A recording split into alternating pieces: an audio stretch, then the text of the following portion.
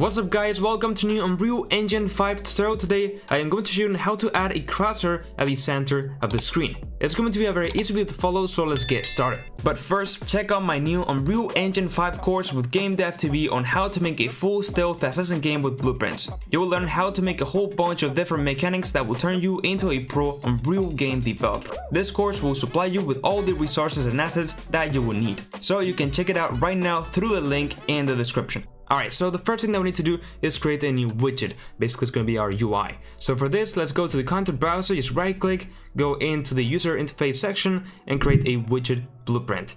Let's just select normal user widget and let's name this widget something as WB_crosshair. And of course, you could also add this crosshair not into a new separate widget, but an existing one that you may have for the player HUD, like the health and so on. But in this case, for the sake of this tutorial, we'll create a new one. Great, so on here, the first thing that we will do is go to the palette and just add a canvas panel to our widget. That way now we can just add things into our screen. Then what we need to do is add an image into our screen, into our canvas, right? Now it doesn't matter at which point you put it on, because now we will go into this details section, go to anchors and just click this center one. And now as you can see, it will center this anchor. So now we can just put the position X and Y to be at 0, 0, and then the alignment to be exactly the center at 0.5 and 0.5. And now it will be yes and yes at the center.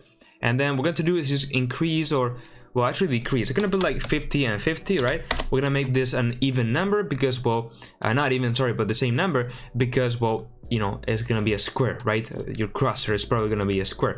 Depends on your image, on the aspect ratio. Let's rename this something as the crosshair image.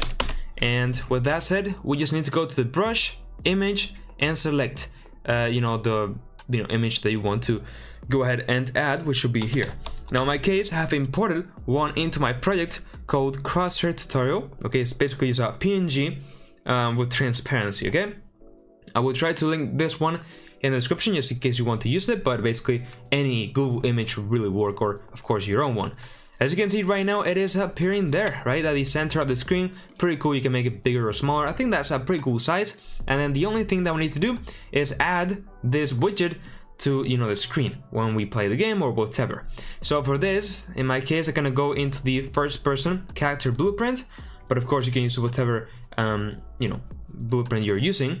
And then at the begin play, what I will do is just go and add this create widget node, okay, and then select the class, which in this case is crosshair.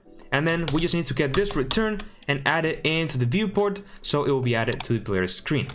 And now, yes, when I press play, you can see that I have this crosshair at the center of the screen, and there we go. It will help me to aim better, and it is perfectly centered because, well, we used anchors.